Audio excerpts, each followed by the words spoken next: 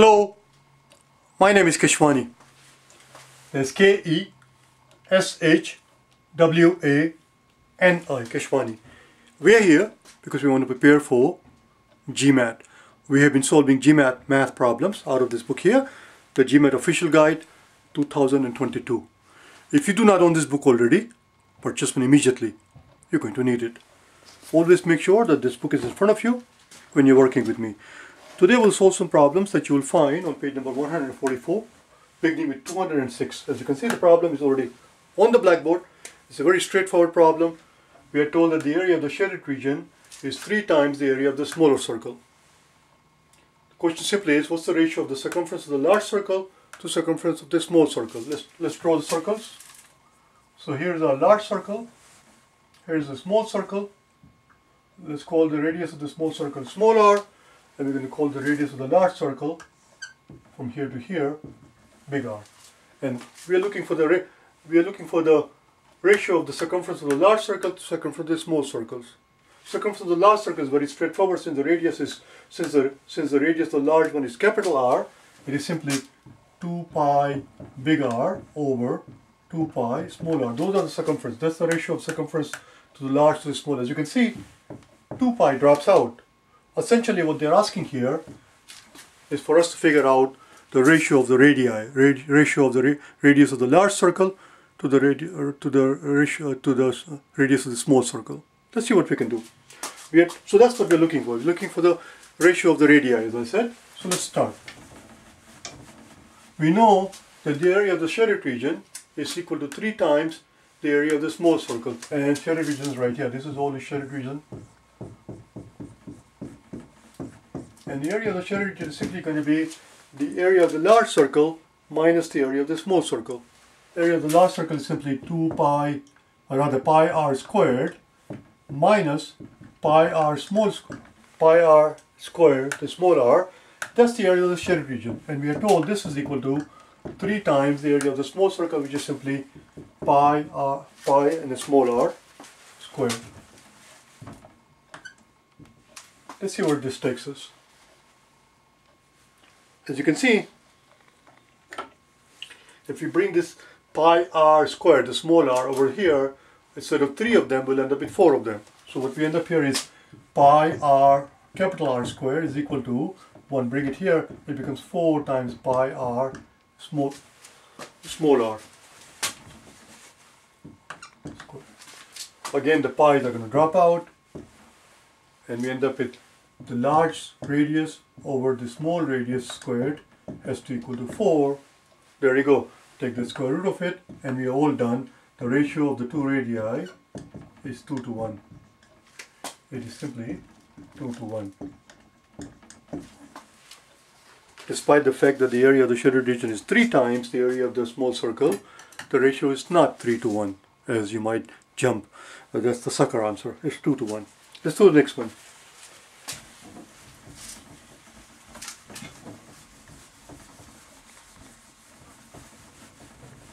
The next one is a little bit more involved.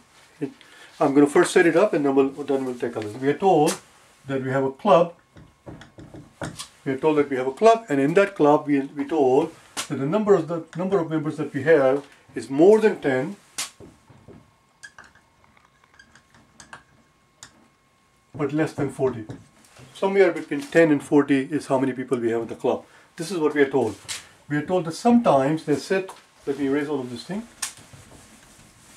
We are told that sometimes they sit 3 at one table, 3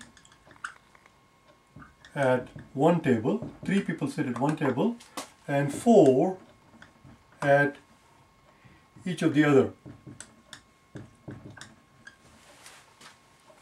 Some other times they sit again 3 at one table, but 5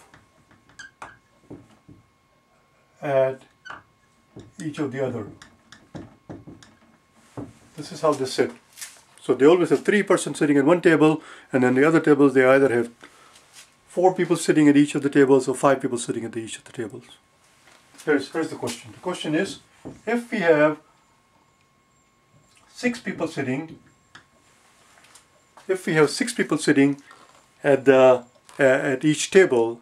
In the last scenario, if you have 6 people sitting at each table, then the question is, how many people are sitting at the remaining last table? If they sit 6 at each of the table, except the last one, how many people are sitting at the last one? How many at the last one? And we are told that the last table has fewer than 6. So let's see what we can do. Let's begin. We have 3 people sitting at this table, and then we have 4 people sitting at each of the others. So we have 4 people sitting, let's say, at the end table. Another possibility is that we have 3 people sitting again at one table, and 5 people sitting at each of the other table. This is n, so I'm going to call this n. What we need to understand is that the number of people that we have in the club obviously is constant, which means this quantity has to equal this quantity. And this is 3 and this is 3, which means this quantity has to equal this quantity. And the only way this quantity can equal this quantity, there is only one possibility, which is 4 times 5 and 5 times 4. 4 times 5 is going to give us 20, 20 plus 3 is 23, here we get 23. In other words, we have 23 people in the club. We have 23 people in the club, and since 6 of them are sitting at each table, it must be 6 times 3, which is 18, and we have 5 remaining in the last table. Do you understand? Because we are told that the last table we have fewer than 6 people, therefore it cannot be 12, it cannot be 6, it cannot be 12 in the remaining here. This is the only possibility. The only other possibility, because this quantity 4 times n has to equal 5 times m, the only other possibility, the next possibility, that is not the only other, but the next possibility is that we may have 4 times 10, which is 40, and here we have to make it 40, which makes it 5 times 8. That's 40 and that's 40. The problem is that in this scenario we have 40 people here and we have 3 people here, that's 43 people, but we are told that we have fewer than 40 people. So that's the only scenario, this is the only scenario that's going to work. And that leaves us with a total of 23 people in the club. And if 23 people in the club were to sit in such a way that there are 6 people sitting on each table except the last one, then this is a scenario. We have 18 people sitting here, 5 over there. And that's all there is. The next one, 207. As you can see, these questions, as I always tell you, they are 208 rather. These questions, as I always tell you, they're quite straightforward. You just have to take your time.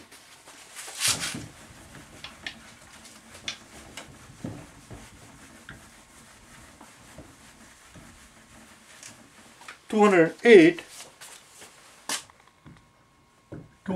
is a straightforward algebra problem. We are told that we planned to read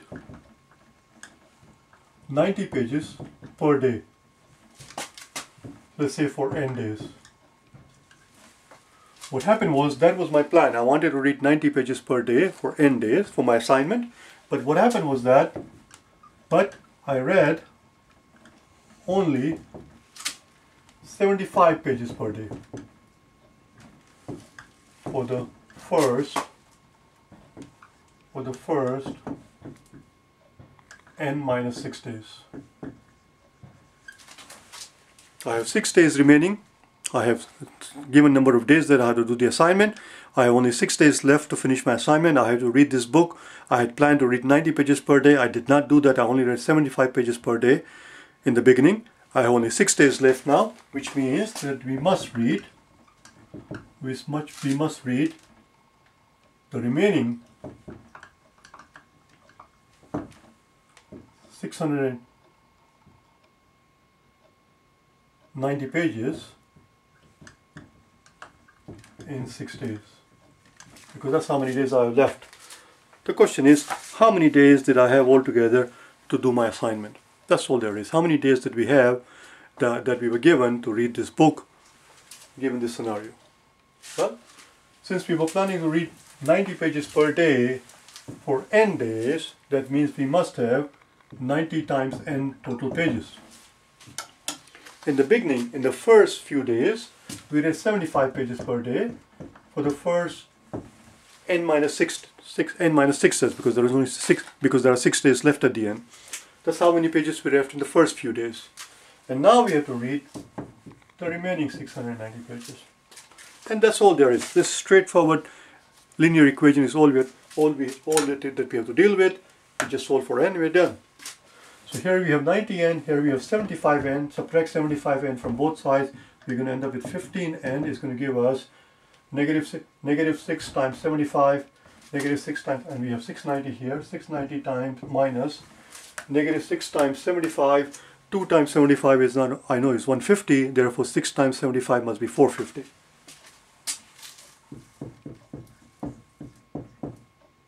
$240 looks like. Let's divide both sides by 3, or rather, let's divide both sides, let's divide by 3. Let's divide by 3, this becomes 5. 28 is made up of 8 3s are 20, 8 3s are 24, and 0 has no 3. So that's what we end up with. Divide both sides by 5 again, and we end up with n equals to, divided by 10 would have been 8, so it's 16.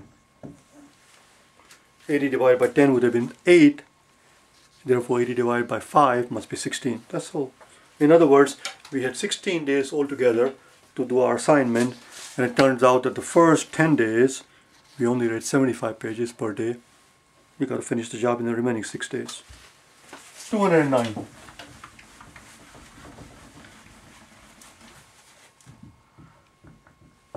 $209 is about as simple as it can get in this exam, which is this question right here. We are told that square root of r over s equals s. Question is, how much is r? That's all.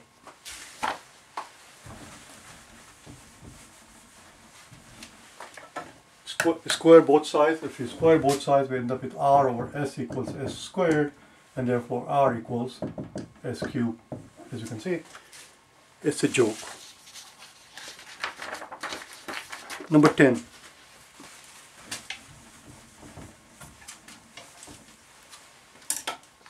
Or rather 210 is what I meant to say. Number 210. We are told that we have the quantity x which is greater than 3 but less than 100. Here's the question. The question is, for how many values of x is this quantity x over 3 equal to the square of a prime number? For how many values of x would this be true that a third of the x is exactly equal to square of a prime number, given the fact that it has to be more than 3 and less than 100. So let's list our prime number before we do anything else. Let's list our prime numbers. We have 2, 3, 5, 7, the next one would be 11, and so on and so forth. Let's see what we can do. So this has to equal x over 3, and this has to be squared, because it has to be a square of a prime number. Is this possible? The answer is, why not? That's a 4, that's a 3, which means this implies that x must be 12. That certainly works. Is this possible? Let's find out, shall we? So x over 3 has to equal 3 squared. 3 squared is 9, 9 times 3 is 27. That implies that x would be 27. That works, that still falls within this range. Can it be 5?